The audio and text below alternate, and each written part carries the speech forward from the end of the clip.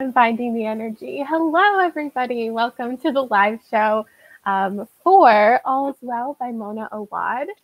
Before I introduce my co-hosts, I would love a little thumbs up if you've read the book. Maybe a skull if you haven't read the book, so we know who's here to hang out. If just a quick little update, if you didn't see the most recent announcement, this month we are currently reading My Heart is a Chainsaw by Stephen Graham Jones. And next month, we're reading The Death of Jane Lawrence by Caitlin Starling. So look forward to those live shows too. So yeah, I just want to gauge. Okay, I feel like it's a good mix of it's always a mix of like have read and haven't read. I also want to know like if you need to be convinced of the book. So like, are you here for the first couple minutes to like decide if you want to read it or not? Because we'll do our best. I usually have my co-hosts introduce themselves, their channel, and their favorite thrillers. So let me kick it off. Hi, my name's Kayla. This is my channel, Books and Lala. My favorite thrillers are, Gone Girl, The Kind Worth Killing, When No One Is Watching, The Turn of the Key, and Lock Every Door. Aaron, go. It was like a lot less time. Hi, friends. My name is Erin. My channel is Booked and Busy. I am predominantly a fantasy reader, but a couple of the mystery thriller horrors I like are Only Daughter by Anna Snow Extra, One by One by Ruth Ware, and most recently, like a horror, will be House of Leaves by Mark Z. Danielewski. Hi everyone, I'm Jenny. I'm from the channel The Story 8 Over. I mostly read fantasy and like YA contemporary, so thriller is definitely a genre that I don't pick up that often, but I brought two that I love. So I don't know if this counts, but If We Were Villains by Emma Rio, Yes, I absolutely absolutely. love. And then I also really, really love anything by Tiffany D. Jackson because they're like contemporaries with like a thrilling twist. So Grown is probably my favorite. Yeah. Those are great picks. I feel like a lot of times Tiffany D. Jackson doesn't get put into the thriller category, but I absolutely consider her books to be thrillers. Yeah. I think that's a great one. Since it's Jenny's first time here, that her introduction is having to explain the plot of All's Well to all of us. So, Jenny, take it away. This is cruel and unusual punishment. So also, I tried to explain this in like multiple videos, and it was like I stumbled over every time, and I explained it differently every time. But basically, it follows our main character Miranda, who is a college drama professor with chronic pain, and I feel like a lot of the story sort of revolves around her relationship with her chronic pain and how it affects her life.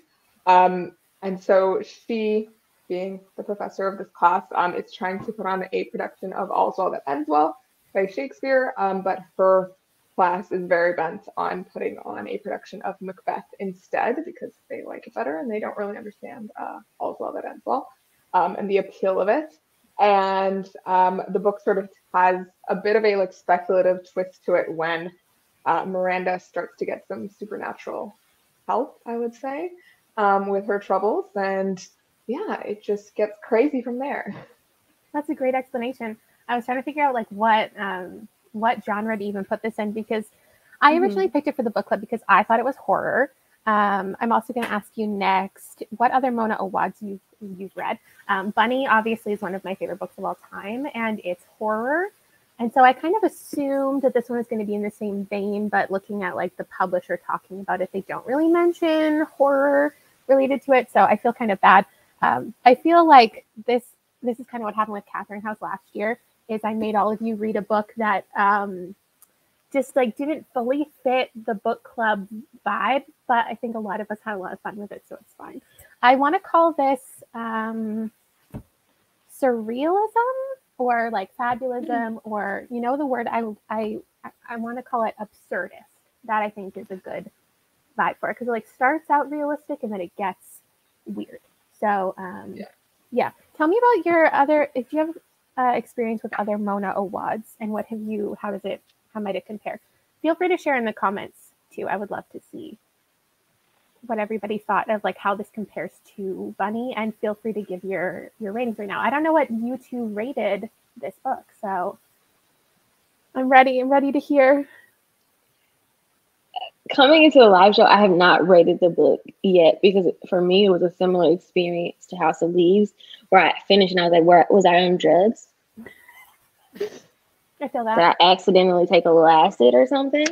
Because I kept asking myself, like, "Did this happen in my mind? Did it happen on the page? But was it real on the page?" So we haven't rated it yet. But by the end of the House of Leaves live show, I had given the book 5 stars. So who knows what might happen? And this is also my first Mona Award, but I'm going to be reading Bunny later on this month. Oh, okay. I thought it might have been your first, but I couldn't, for some reason I couldn't remember if you had read Bunny. I do not rate books on the regular anymore. You know what? So, but I would say that I enjoyed it more than I thought I would. I did think it was very, when I initially picked it up and when I like put it on my want to read shelf, I thought it was something very, very different. And when I agreed to this, I thought it was going to be a very different book. Oh my God. And then when I started reading it, I was like, oh, I don't think I'm going to like this. But then I ended up really enjoying it. And I think it's because I had like kind of low expectations going into it. So by the end of it, I was like, I love this. Like, this was fantastic. I enjoyed myself. And like, I had a lot to think about. So if I had to rate it, like, it would probably be like a solid 4 stars. I love that. I'm surprised by actually the amount of high ratings here. For some reason, I thought it was going to be like 2s across the board. I was a little bit worried coming in here. Not that I hated it by any means, but for me, it's like a solid, just in the middle 3.5. I appreciate so much of what it had to say, and I don't feel like I actually have that many negative things to say about it. Like, a lot of times in these live shows, we talk about like the plot and the characters and the storylines and like things we liked and things we didn't. And on one hand, I really don't feel like this book is even conducive to those types of conversations because this just doesn't follow a typical trajectory of writing style that we talk about a lot in these live shows. But when it comes to like things I don't like about it, I don't actually have a big list of things. It's just like, it was a little underwhelming just in general for me. But that's coming into it thinking this is going to be like one of my new favorite books of all time. And I'm sure there's something to say about expectations. What did you think it was going to be? Okay, so this is just me not like listening or paying attention properly, but I think I read the description vaguely. And I saw the cover and I thought it was gorgeous, so that's probably why I added it to my Goodreads shelf to begin with, without even like looking at the description. But since it was part of the book club, I thought it was like a thriller or a horror, like one of those two. And so for some reason, I thought it was going to be more of a thriller. And then I started reading the description and I saw something about college and university and Macbeth. And I was like, oh, this is going to be a dark academia. Like, there's going to be murder by the end, and like, this is going to be a lot of fun. So that's actually why I like initially wanted to pick it up, and then it was very different, but it worked out. I think a lot of people, I apologize to the whole world. To anybody who hated this book, like, I'm so sorry. Sometimes we get a little weird here, and it's fine.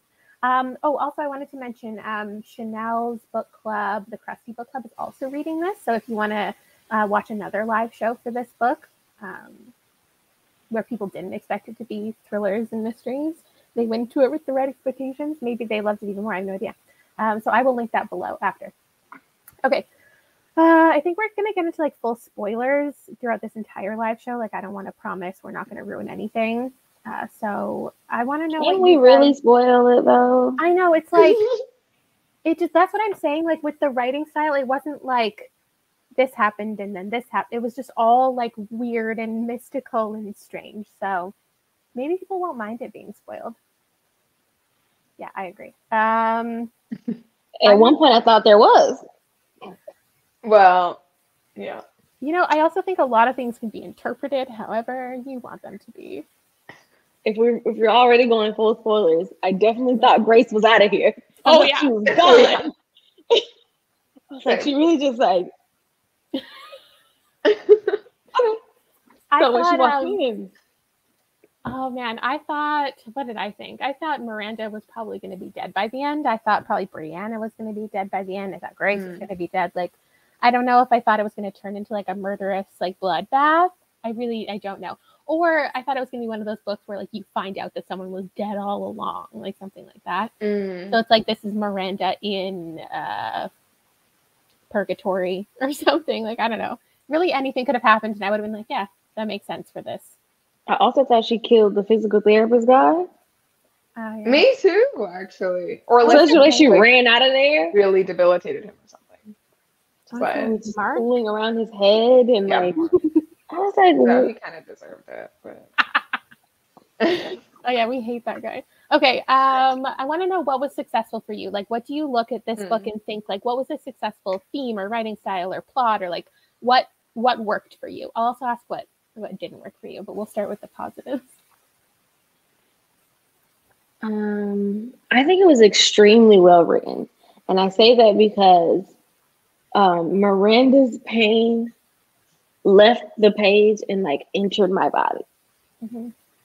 I was reading it and I was listening to the audio, and I remember I was on my way to work and like I have arthritis and it was raining. So like we were already, set up for a bad day. But as I was reading, my knees just started to throb and my wrists just started to hurt. I was like, I can't do this right now. And I'm like, I wasn't hurting when I left the house. But like right now, like especially like listening to it, and there are like portions where she goes on like this like litany of all her issues, and like it's in my back, it's in my hip, well it's both, but it's also my leg, and it's this and it's that. And she was just, it was so well realized that like I really believe that she was in pain, and I felt for her quite literally. So yeah, 10 out of 10 on that part. Yeah, I would completely agree. I feel like the writing and like the way she described Miranda's pain was like phenomenal. Not only just like you feel it, but also like I could have like, this felt like a book that I could have studied in like one of my English classes and like unpacked the way that she like used different metaphors or something like for describing the pain. Like it felt that well written. And then another thing I loved was like all the Shakespeare references, but also sort of the like weird descent of like Miranda's mental state throughout the book. Like I really enjoyed that. I love books that like have a main character whose mental state just like sort of deteriorates by the end, even though this one had like more of a happy ending than I thought it would. But yeah, I enjoyed like her sort of Lady Macbeth vibes. Kate's comment right here, it reminds me of your reading vlog of it. Yeah, it was exhausting. Like I would never say like that's a reason I gave it a low rating, because I agree with Jenny. Like I love when we slowly descend into like chaos and somebody just like loses their ability to think straight. And I think like that is the 3-act structure, and that's how it was so well done. Is the first half of the book is Act 1, and it is so exhausting to read. It's just like you're stuck in this mind of pain, and it's so well explored that you feel it, and like that's the point. So it's just like I see reviews that are like, oh my god, I hated reading this, it was so exhausting, and I'm like, but doesn't that equal success? Like that is how the novel was successful. What did I like about it? I also like the Shakespeare references. Like if you have a lot of history, not that I've studied Shakespeare or anything in a high level type of way, but there are so many like obviously anybody who's read Macbeth knows that like the 3 witches are the 3 men, and like the Miranda's name comes from the Tempest. But there's also just like little things like I guess just like the idea of healing in general is something that I found really interesting. In All's Well That Ends Well, Helen heals the king, and I think that that's what's cool in the book, is that like we also get to explore the play. So if you have no experience with it, you do get to learn a little bit about it.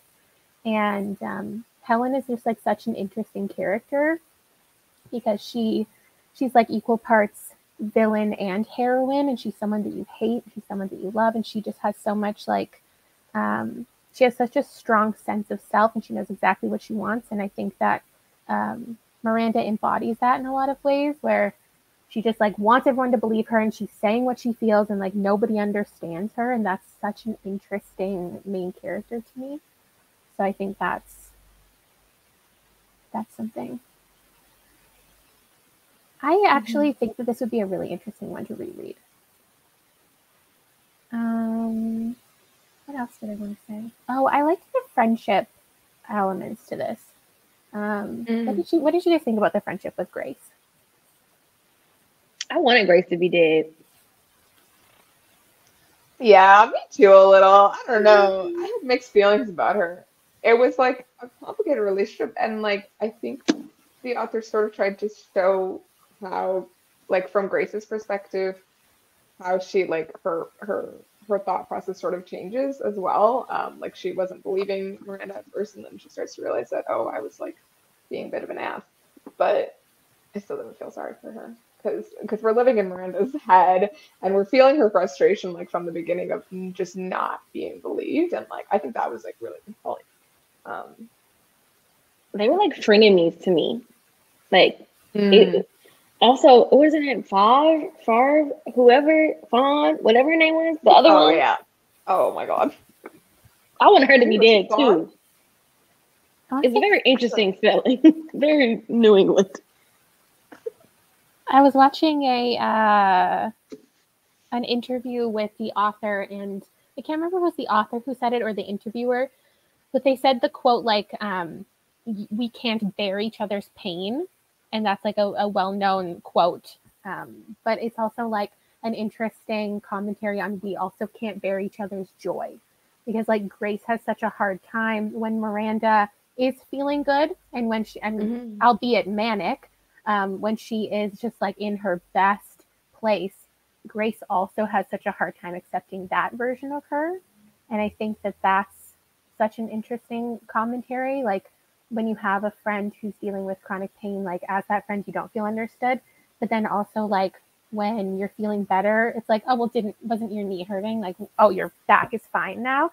It's like they almost can't accept, or they feel like that is proof that you were faking it or something like that. I felt like Miranda's pain and like her very sad, very pitiful life almost made Grace feel better about herself, because in the beginning, what we saw of Grace was very put together. She was, the stalwart of their community. But then by when we got to the end and we found out like all the things that Grace had going on, and like kind of like the veneer was pulled back a little bit on like how her life isn't as glamorous. And maybe it was because Miranda couldn't really see it because she was like blinded by her own pain. And she was like, oh, she's not really dressing the same way. She's like, oh, she's not working out. Like she's single and, all these things. And so my opinion of Grace changed as the story went on. It was a very interesting choice from the author to not kill off anybody, actually. Like, I wonder what that choice was for. I'm sure there's like an intent behind it. Because like maybe it would be too easy to just like kill the people who wrong you.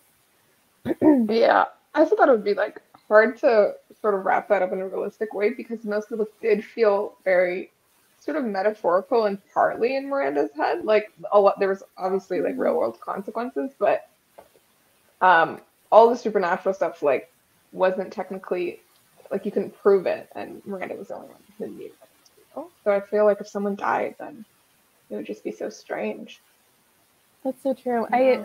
I thought it was really interesting how, because on that point, I thought that so much of it was in her head that when Grace was able to see the three men, I was like so caught off guard. When the boys were like, there are three men who were saying that they need a seat, I was like, is he in on it too? Yeah, does he have the golden elixir like the bartender?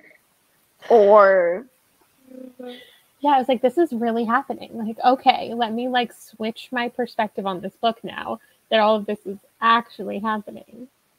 And I like how she used like repetition, because I feel like in each of the three acts of the story, some of the same things just happened over and over again. And they got more absurd or like, because, when she fell off the stage, it called back to like her original injury, that being the reason why she had this chronic pain, because she fell off the stage in this grand way. But she literally like fell off the stage again, and she like bounced back up, and she was asking herself, she was so paranoid, like, is the pain going to come back? Am I going to be feeling this way again? Is my leg heavier? Like, what's going on?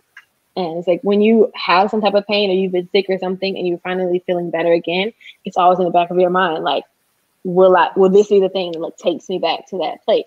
Like, did I enjoy this pain-free time just a short while?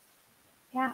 And then like you like start taking things for granted. And I feel like that was a part of the book too, where she was like, a big theme of the book is thinking back on your old self and like thinking about that person you used to be and wanting to get back to that, or romanticizing your old life. And that's something that you also do when you're in pain, is once you start to feel good again, you can drive normally and you can sit normally and you can sleep normally, and then you start to forget.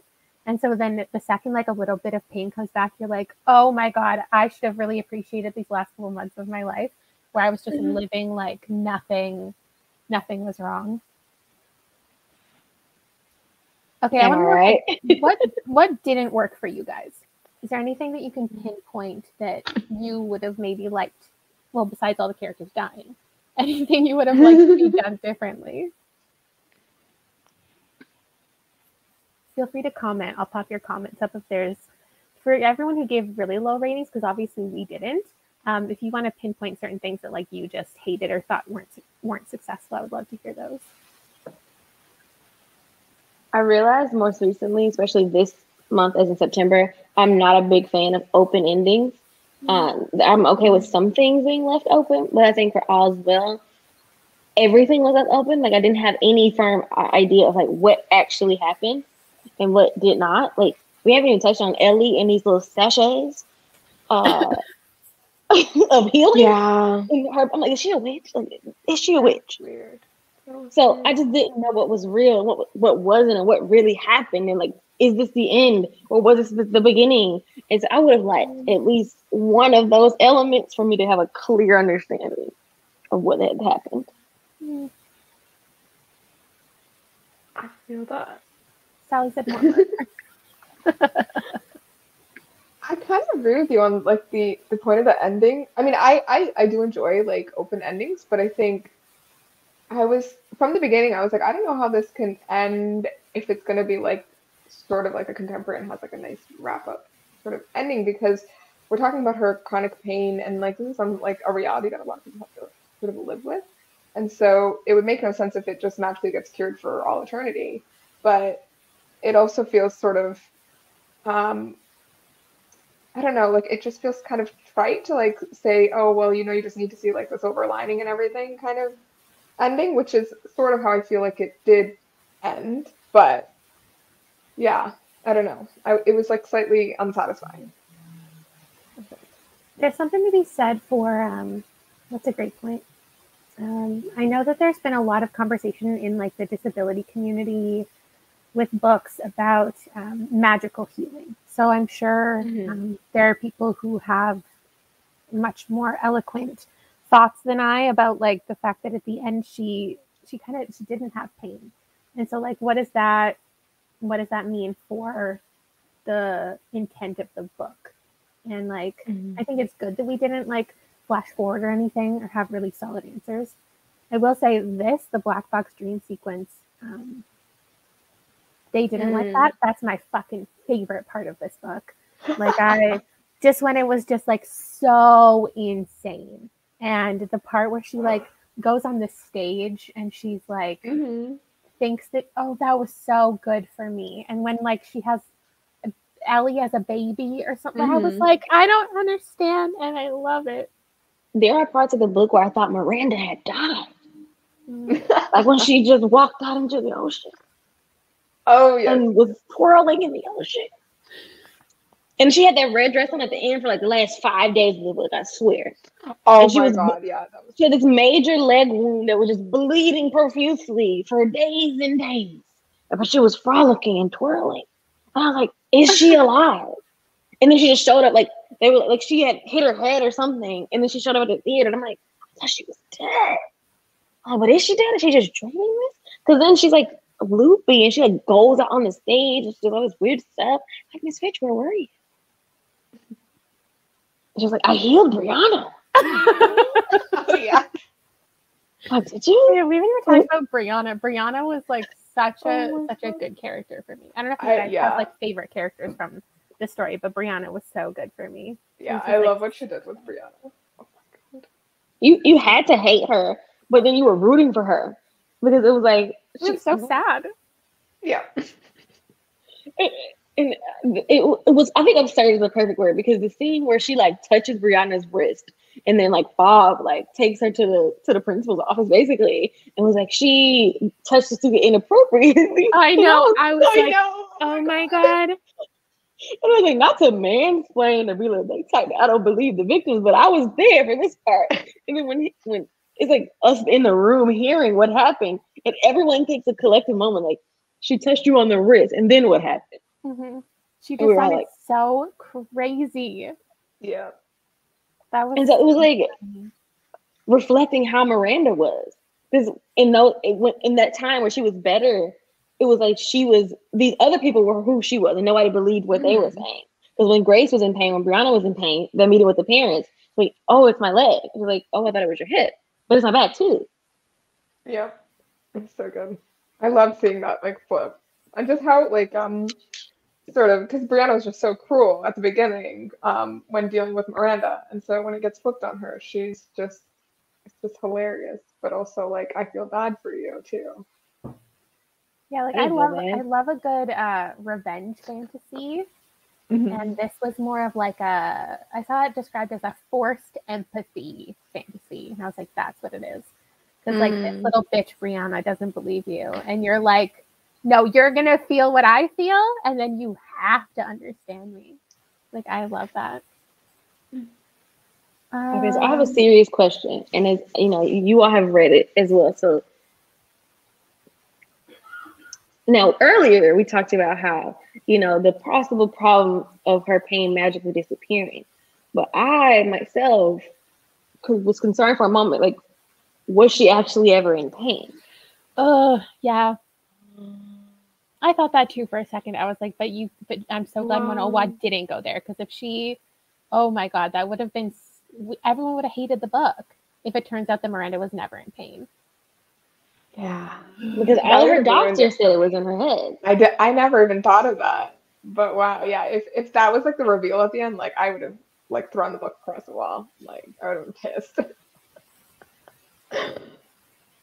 Man, I don't know. That's a twist. Yeah, it's tough because like I was looking for a twist. If we're talking about things that I didn't love, I guess. I know Sally just said again that I didn't find it funny. I said that in my review. I did find that one scene funny in the teacher's office or the principal's office, but overall I didn't find the book funny, and I was expecting it to be like funny, like really dark and funny. And I think there's some nuanced comedy, but I maybe I just didn't get it because I didn't find it funny.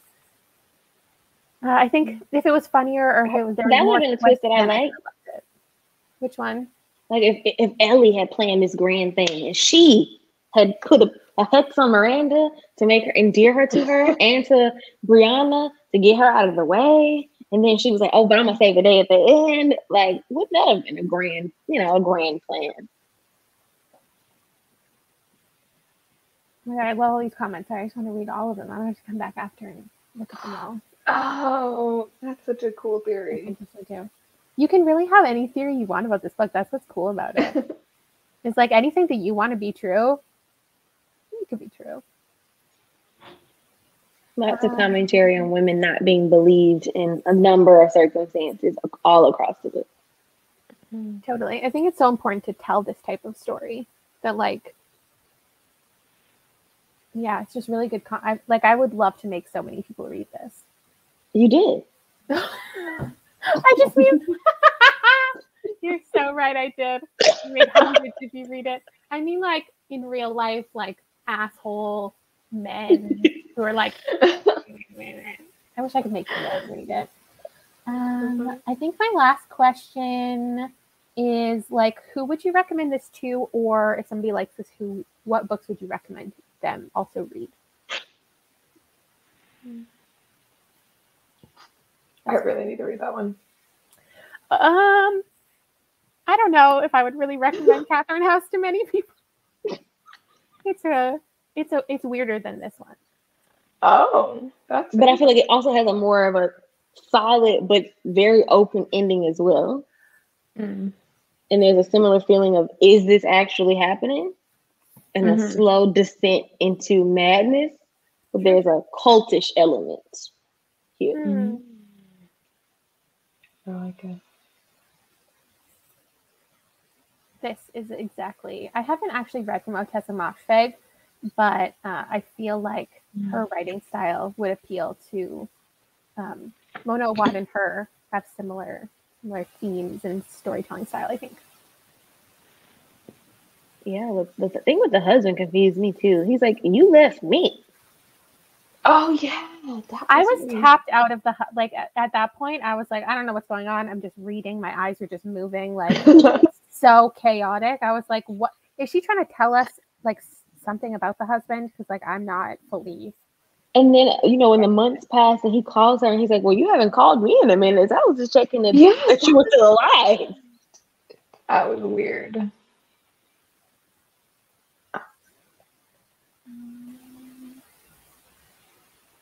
Follow Me to Ground. That's a good one too.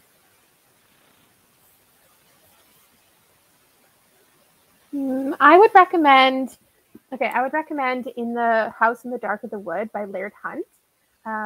Because it's like a woman just like lost and confused, and also has a similar like cyclical kind of nature. Also, almost at some points like felt like a fairy tale to me, and this has fairy tale vibes. So I would recommend that. And I would also recommend Empire of Wild. I feel like I haven't heard enough people talk about this. It's by Sherry Demoline, who's another Canadian author.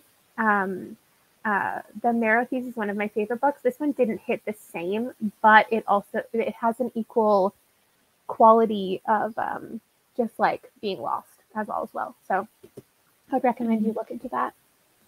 I don't own this book, but a book that just came to me that I think if you like this book, you may like this book, and that's The Vegetarian by Han Kang. It is an extremely odd book, and it also has that weird carnal element that Oswald also has. And it's about this woman who she has this dream one day, and the dream tells her that she has to like stop eating meat. Similar almost to like Night Bitch, which is a new release. And she feels like there's like an animal or something coming out of her. And so she purges from her life. And it's a translated Korean word, but everyone in her family thinks she's like going crazy because she doesn't want to eat meat. And it just descends into how she just feels like her whole life has to be different. Her family pressuring her to like try to eat meat. And like all these things happen. And like she goes to like an institution kind of. And it's very short. Like all day was like 4 or 5 hours. But it's as absurd and strangely written and immersive as All's Well. So I think you may like that if you like this book. That's a good rec. I felt equally uninterested in that one. So I think somebody who loves The Vegetarian could love All's Well, and vice versa. I think that's a great one. Jenny, do you have anything? I was literally trying to think again. I tried thinking of one before this. Shakespeare? Oh yeah. Okay. So let's go with that. Yeah, I guess the Shakespeare references that sort of makes sense. I'm trying to think of something else, but like nothing is quite like it from what I've read. Yeah. One, no. Yeah, nothing. I will recommend like anything, because like I was gonna recommend Foolish Hearts. This is YA like Shakespeare. It's nothing like it, but like it's Shakespeare. Oh my god. I just love recommending books. I think this is a great one. You'd recommend it to someone who's studying Shakespeare. I think that'd be a fun video concept actually. It's like reading some Shakespeare inspired things and seeing the other references that aren't as in your face. Because I'm sure that All's Well has so many other little references that I don't even get. So, and the fact that All's Well that Ends Well is like neither a comedy or a tragedy, I think this book emulates it. Because people are like, oh, it's supposed to be funny, or I thought it would be funny, but it's not. And then we thought it was going to be tragic because we thought everyone was going to die, but they did not. Yeah. So true. My brain really just works sometimes. That's kind of why I didn't expect murder at the end, because I was like, I have a feeling this is going to be like All's Well that Ends Well. Yeah, that's fair. I wasn't even thinking about movies, but Black Swan is a good one. I actually haven't seen Black Swan, but I've heard a couple people make this reference actually, that I guess it's the idea of this like obsessed artist type.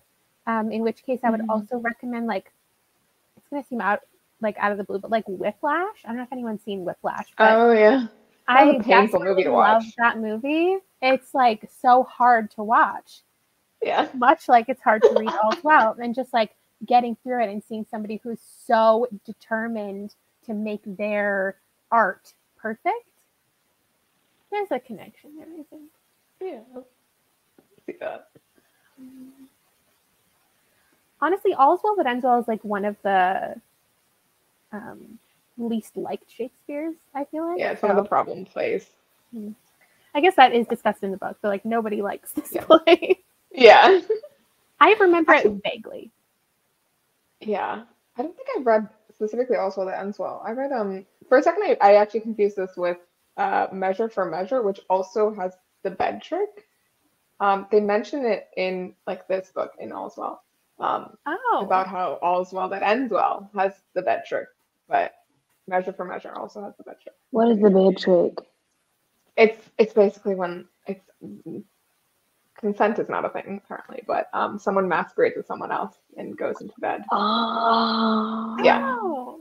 Yeah, so the bed trick in Shakespearean theater. See, so I had it confused for a little bit, but yes, it's one of the problem plays. I need to read Measure for Measure. I've never done that. Measure for Measure is fun.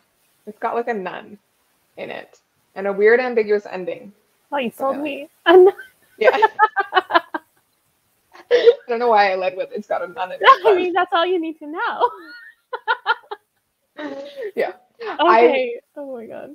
One thing I did find interesting in All's Well, though, is the whole thing about calling Macbeth a Scottish play. I never knew that was a thing in theater.